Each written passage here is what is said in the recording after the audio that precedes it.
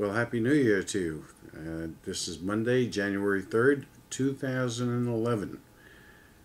Who would believe it? Dr. Bob Flower, your host for the Master Pattern Report. Okay, so last week we saw silver make a move of 1.5% on the 31st, just as predicted. And the S&P also made a move on the 29th. This week we see the S&P moving today and on the 4th, and silver on Friday the 7th. I want to talk to you a little bit about some opportunities that we have. If you know a wounded warrior or a vet who can't get a job, is having a difficult time, have them contact us, please.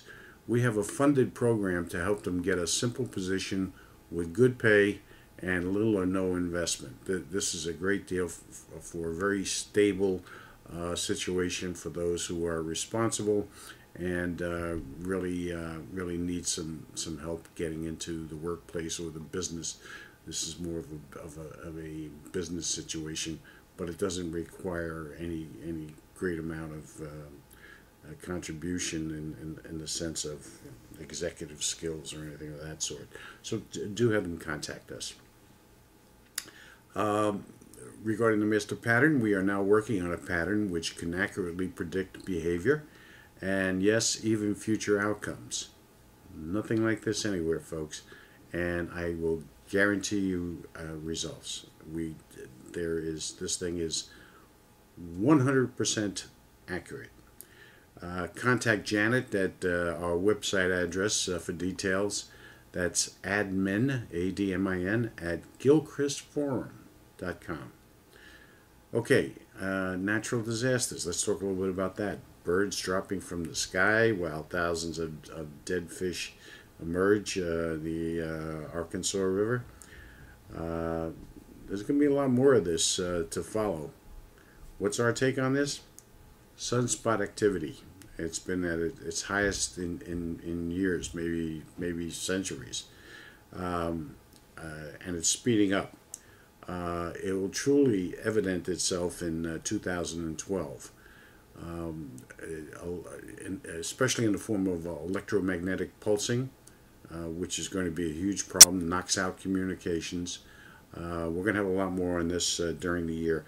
But watch out for this and just keep an eye with the scientific reports on what is going on with a lot of these natural disasters. I think as we go along towards late 2012, we're going to find that this is exactly what's going on. It's going to be a serious problem universally. Okay, some information on metals.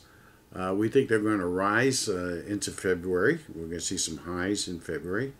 But then I think we're going to see a pullback, a downturn for a while. I can't give you much more than that at this point for the entire year, but we'll keep you apprised on a weekly or a monthly basis as we go along. Other commodities such as oil, gas, food, etc., will rise sharply this year. This is going to be a tough year, and it's going to be very eclectic. Okay, we're going to see we see some good stuff, and we're going to see some bad stuff. The good stuff is going to be okay. The bad stuff is going to be bad. Interest rates. The United States has the lowest rates in the world right now, but you can bet that they'll be forced up this year by market forces from other countries. We're not going to have much choice here, folks. And bonds are going to take the hit. We think they're going to crash this year. We think there's going to be a dramatic drop in the bonds. We're also the master pattern is also predicting lots of civil unrest this year. Law and order will break down even further than what we're seeing it. Quality of life issues will be of concern, especially to seniors and youngsters who are supporting and taking care of them. That's a major concern.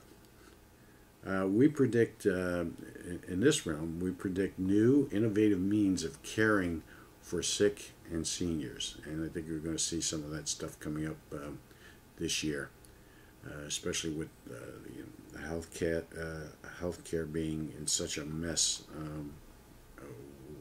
We think it's going to be the mother of necessity. All right.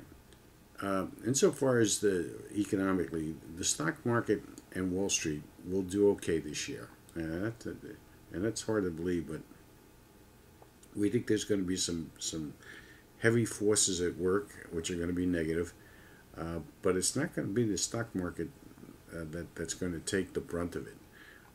Even if the market does end up down somewhat for the end of the year, where we're going to see it is on Main Street. You and I, folks. And Main Street will fall even further as interest rates climb. Tough lending standards will continue, and politics will hurt the public on all levels.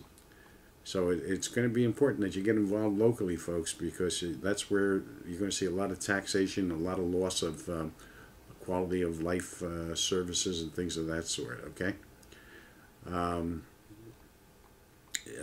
House break-ins, for instance, I think you're going to see that escalate. So be careful. Get online and look for some insight as to how to handle situations like that. It's well worth your time and any type of investment you may have to make. Real estate will take another hit this year. We think it's going to be anywhere from 10 to 15% down, depending.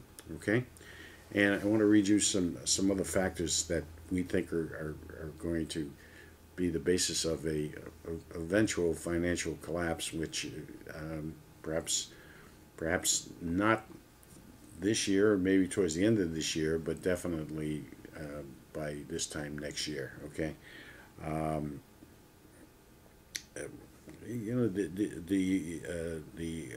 unemployment rate has not been beneath 9% since April of 2009. There are 6.3 million vacant houses in the United States.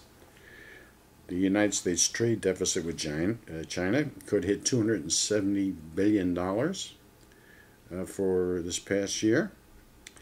The Chinese government, now looking to fund Spain's issues, is creating a tremendous imbalance in the global economy. The housing prices have declined for three months in a row. Mortgage rates this past week alone have risen 11 basis points and are continuing to rise. 22.5% of all United States mortgages are in negative equity territory. United States Treasury yields have been rising since the fourth quarter, 210, and recently at a 6-month high. And I want to read something else to you that's, you think this is absolute disaster. Average home in Merced, California has declined in value by 63%. Could happen here, folks. Could happen countrywide. And the mayor of Detroit has come up with an idea to save money, cut off 20% of the city from services totally. A new poll is showing 40% of doctors are going to quit the profession within the next 3 years. And a lot of governments, including New York City, are now